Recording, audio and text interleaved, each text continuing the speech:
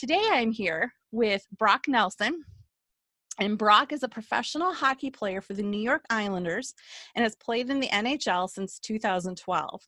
He is originally from Warroad, Minnesota, and played for the University of North Dakota Fighting Hawks while majoring in pre-investment. Welcome to the Summit, Brock. Really excited to have you here. Yeah, thanks for having me. So, Brock, while you have not had a documented concussion playing in the NHL, you still ventured to see Dr. Schmo at the Functional Neurology Center, and he really helped you hone in on some of your balance and cognitive stuff as more of like a preventative treatment. Yeah, I didn't have any major symptoms or any concussion on record that sent me in, but I was referred to him by somebody who just mentioned that they had seen some benefits in what he did in the office there in the clinic, and had transitioned over to daily life and on the ice, and was just looking for an edge any way I could, and went in there and did. I think we did like an extensive 3 or 4 day program, and he kind of diagnosed a couple things. There was a couple things with my eyes that he picked up on, some eye tracking, and then some brain stuff going on where he did some treatment for that as well. And it was pretty clear and evident. It was within, the first couple of times that I had noticed. I went back to Jeremy and I told him that I noticed a big difference, balance, on the ice, strength, everything just kind of felt easier, more efficient, and told him that I'll be coming back for whenever I have any symptoms, or if I do end up with a concussion, knock on wood that I don't, but he's able to kind of treat it.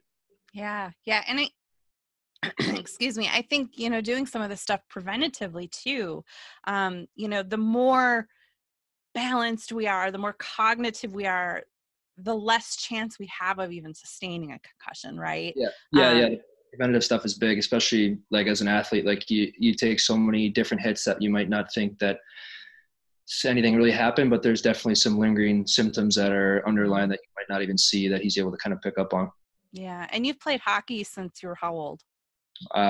Just a couple, probably 2 or 3. I was probably out on the skates. Yeah. Being from Warroad, I only imagine. Yeah. Hockey, it's in the blood up there, and it's just what everybody does, and grow up, that's all you do. At some point, I'm sure we had a couple spills or a couple hits that kind of knocked you off loop. Yeah. And so what were some of the things that Jeremy did with you? I'm guessing you got to experience the gyrostim.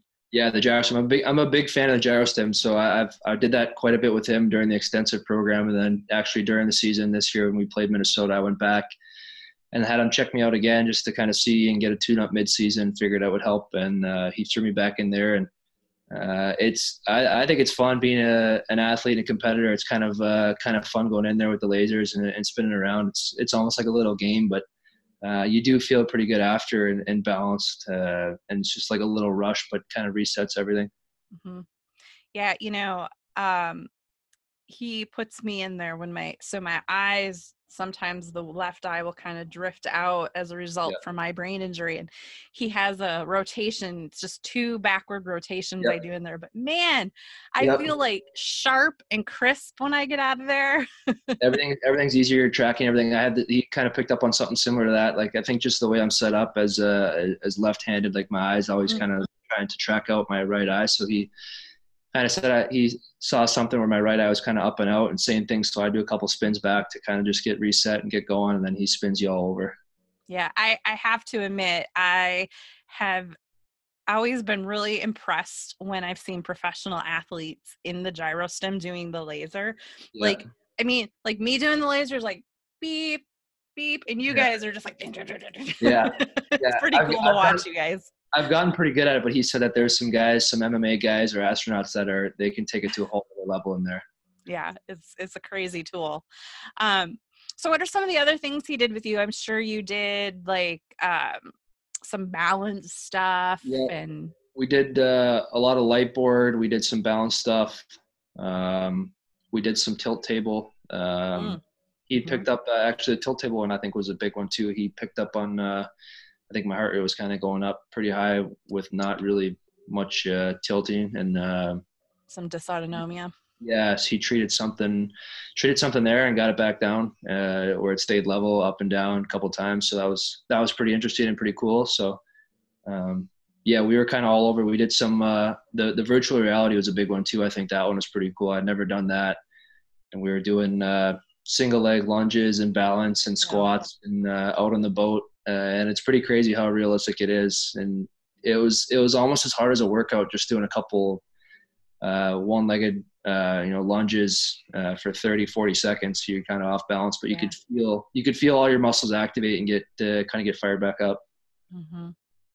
Yeah, and like Jeremy has explained to me, because I'm always, when the first time he has you do lunges and squats for your eyes, it's Yep. kind of like, wait, what?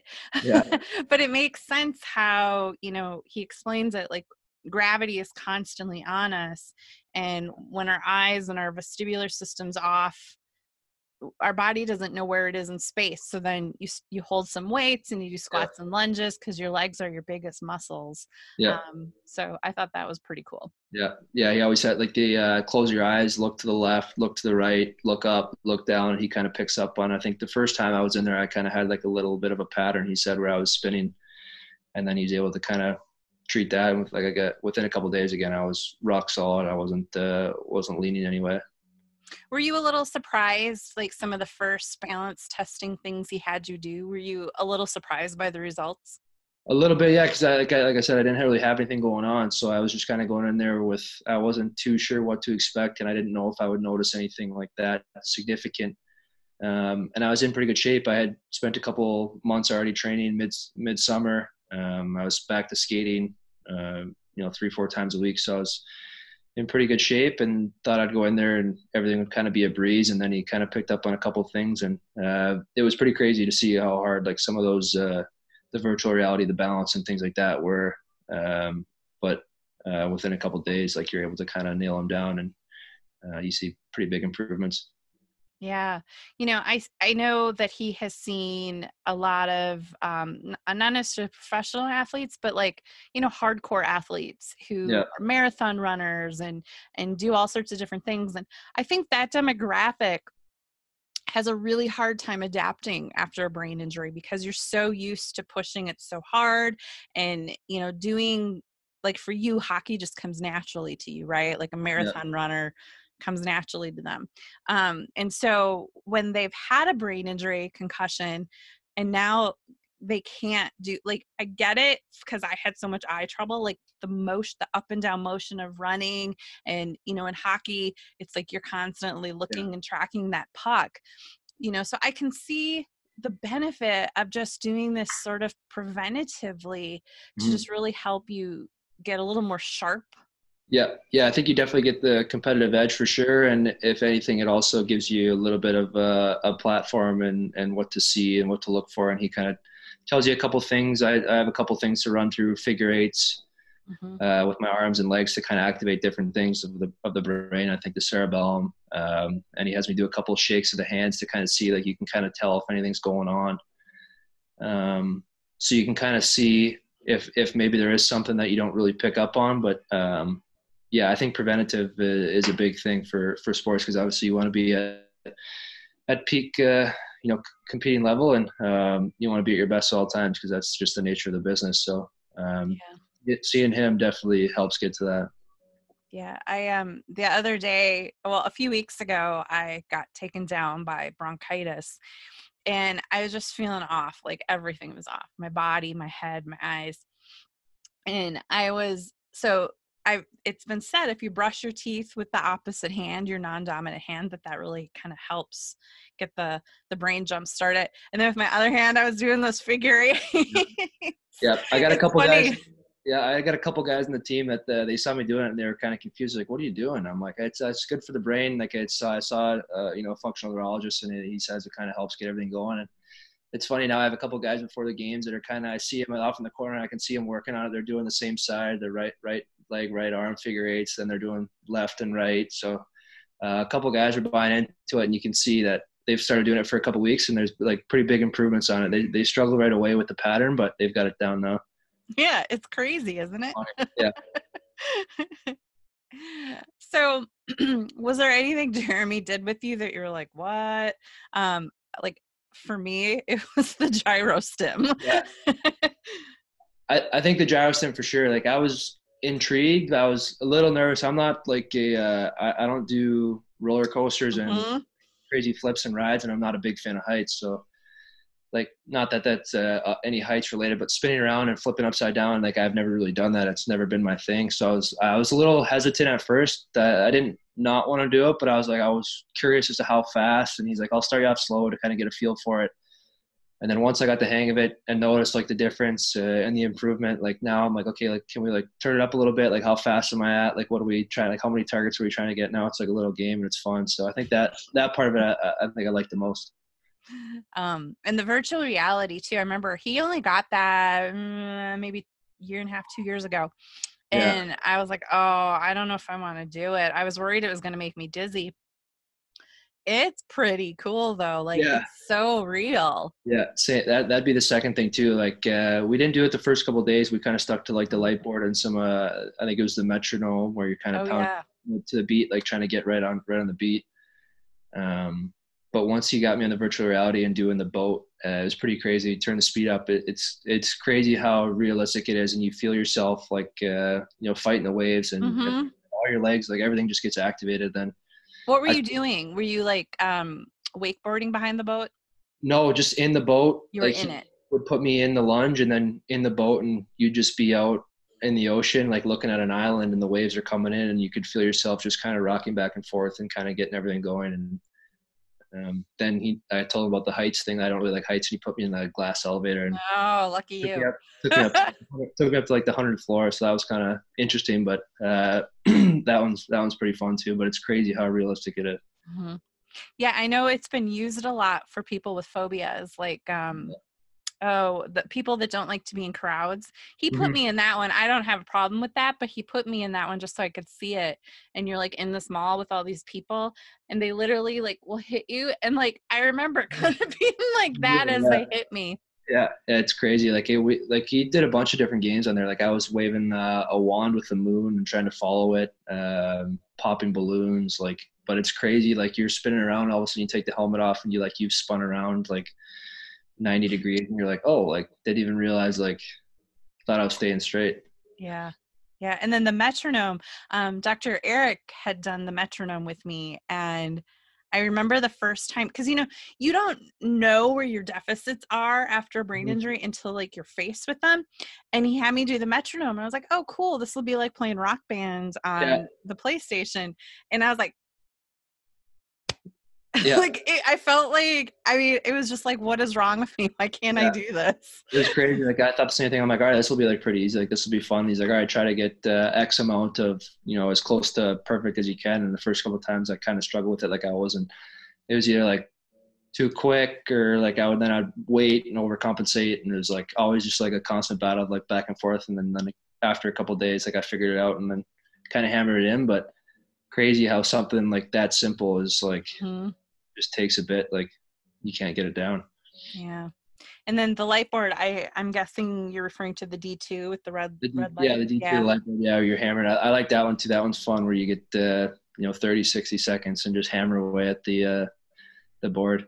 Did he have you do anything crazy with it? Like I've seen him do with some patients, like after they hit a green, then they have to do a squat or they have No, to we count did. numbers.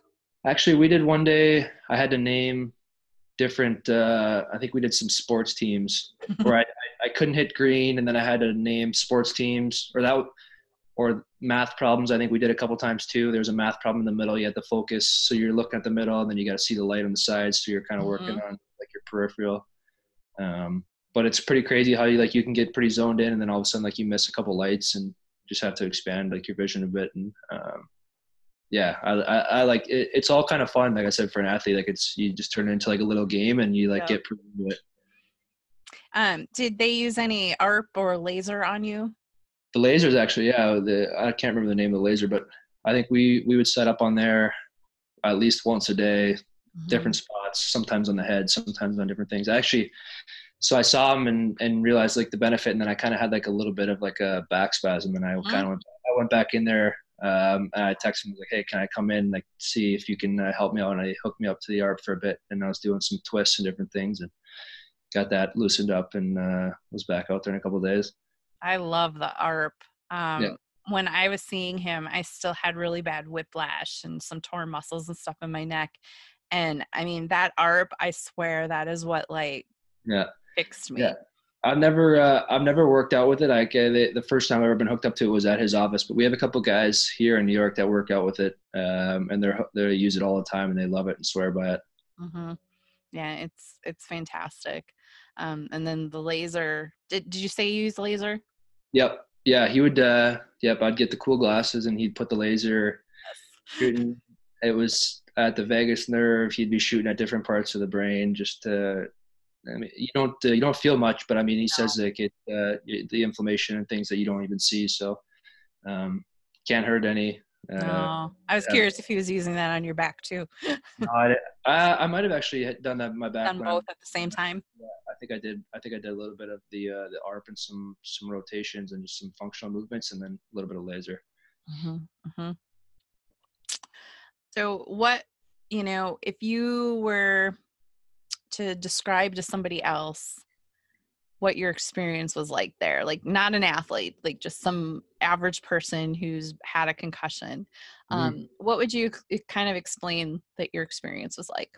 Yeah, I mean, I'm gonna recommend it to everybody, athlete or not. Just I think uh, everything that he does there and he treats you for, I think you can pick up on things you improve on just in day to day life. Reading, like you said, the eye tracking, just vision. You just feel more locked in. Conversation wise, you can kind of. I feel like sometimes it's hard to like stare, like lock in, like on a conversation, like eye to eye with somebody. Then all of a sudden you go in there and you get everything kind of Hmm. ironed out, and it's pretty easy. Like you're just like laser focused in. Like you don't have any problems. Like I just don't feel like the need to jump or you need to move. Walking even kind of feels like you're balanced. Like I said, walking and balance was the biggest thing I think I noticed just day to day, and like everything just seems clear. Like Hmm. um, it was pretty evident that yeah, not even being an athlete that you notice quite a bit of improvements in day to day life. Yeah, I try to explain to people how my vision, so that was definitely like day 2 or 3, like it just was like crisp again. Yeah, And it's so hard to explain to people because obviously I could see, I wasn't having double vision yeah. or anything, but it just like sharpened everything. That's what I said too. The reading, like I said, I was in pretty good shape in the summer and didn't really think I've never had any issues with my eyes. I've never had contacts or glasses, and I always thought I've just been able to see really well. And I'm not like an avid reader, but I read a little bit here and there. And after seeing him a couple of times, I went back to my and I was reading a book at home, and I was like, it was just amazing, like how like it was just so easy to just go line after like just so locked in. Like sometimes you kind of notice like my eyes are jumping, I want to like skip ahead or like look around. It's um, like yeah, I didn't have any of that. And I told him I'm like I notice biggest difference I think reading right now. Yeah, yeah. And I remember when I had an original test with a different doctor, she had me read out loud from a piece of paper. And I read, the couple sentences, and then she's like, okay, now I want you to read it out loud without moving your head. And I was like, I was Yeah, moving my head. So yeah, I was literally like moving my yeah, head instead of I was compensating for yeah. my eyes. And that just blew me away. I didn't even know I was doing it. Great. Yeah, crazy, but you don't even like again, it's like simple things like that. Like you can't see yourself or pick up on yourself because it just seems so natural that your body's adapted, and then he's able to kind of compensate for that and get it back working smooth. And, as an athlete, and you've played since you were 2, I mean, just think of, I mean, even if you didn't have a concussion, you've had just hits and jolts and Mhm. falls. And I mean, Yeah, even the average person, think about as a child, how often you fall off your bike yeah, or whatever. yeah. So, Yeah, we have a couple kids now. It's pretty amazing. They're all over the place, rolling around, falling. It's like, man, like you got to take it easy. Like you can't be jumping off. Like he's trying to. We have a 2-year-old. He's like getting a little wild now. He's climbing and jumping. We're like, all right, like take it easy. Like you can't be hitting your head. But yeah, it's amazing. Like even for athletes now, like in hockey, we play 82 games. Like at some point along the season, like you're taking bumps and hits that are that are probably throwing you off a little bit, where you need to kind of go in and get the tune up from Dr. Schmo. yeah. Yeah. Well, I'm so happy to know that it has been such a positive experience for you. And, just you don't realize how much you use your eyes, right? Yeah. Like we use it for everything. I mean, it seems like like such a basic concept, but you don't think about using your eyes. Yeah. And when you're playing hockey, what are you doing? You're watching the puck like all the time. Yeah, there's so many things you're trying to track, puck, guys on the other team, your own guys. Like there's so many things going on at a pretty fast pace where you need everything kind of dialed in and working efficiently. So I think he's, like I said, he's able to kind of get that taken to a whole nother level. And I also feel like he's really able to explain it. Like, he's clearly like so smart, but Yeah. he can take it down to a level that helps you kind of like understand it. And Yeah. I remember for me, it was so validating to have somebody actually believe the symptoms I was telling him, because Yeah. I'd been so dismissed. Yeah. Yeah, when he kind of pointed out my eye thing, I was like, kind of like, all right, like I don't really know, like if that, like I don't know if it's possible for my like eye to be up and out or whatnot. But he kind of like goes through the tracking and how your eyes are working. Like he does the tests on how you track the circles and back and forth, and with your eyes closed in the dark, and like you kind of start to see, and you're like, oh wow, like okay, like, and then you go do a couple exercises and you work on it, and you start to realize like, okay, like yeah, he's spot on, and he knows, and he gets you exercises, and you notice it right away. Yeah. Yeah. And those eye movements, that's like one thing you cannot fake. Like there's no way to like, like say you're an athlete and they're tracking your eyes to see if you can go back in the game. Like you can't fake those eye movements. So it's a really good indicator. He always tests me with the optokinetic thing. Yeah, the optokinetics, and that's where I noticed a couple of those. Like all of a sudden, like one way was good, and the next way it was just kind of it would just like slip out, and my eyes would just kind of give out, and I'm like, oh, like I didn't see any of that. And he's like, yeah, we'll do a couple spins, and then all of a sudden, next thing you know, like you're picking up on every one, and you can feel it tracking.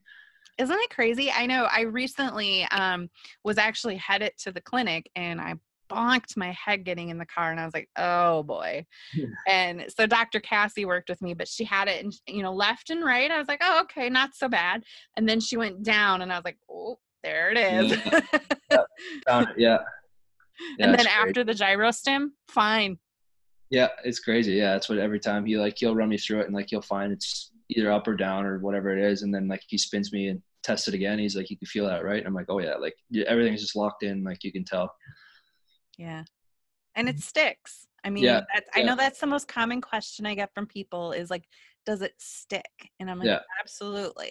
Yeah, that's the nice part about him too, is that he's pretty honest too. Like when I saw him in the summer, he's like, you probably won't have any major whatever, like you never really had any major issues or injuries. So like should be pretty swift. But he's like, did a couple days worth, and he's like, you should be good to go. Like you don't need to come back here every week and get checked out. You just come back periodically as needed. And depending upon how you're feeling. So I like that, because you don't need to add anything more into overthinking or going in there all the time and wondering kind of what's going on. And I think what's cool for you is, I mean, if you get checked into the boards or take a hard hit or even, trip up over someone, even if you're not like symptomatic, you're like, okay, I know where to go. I know who to see. Yeah, exactly. Yeah. He's there. Yeah. Well, Brock, thank you so much for being part of the summit this year. I know you're crazy busy. What did you say? You're leaving for how many days in a row? I think we're home for a couple more days, but we have 32 games in 60 days, and then we're gone for a couple weeks. So we're getting busy here the last couple months. Yeah. So thank you so much for taking the time to do this and be a part of the summit. We really appreciate it. No problem. Thanks for having me.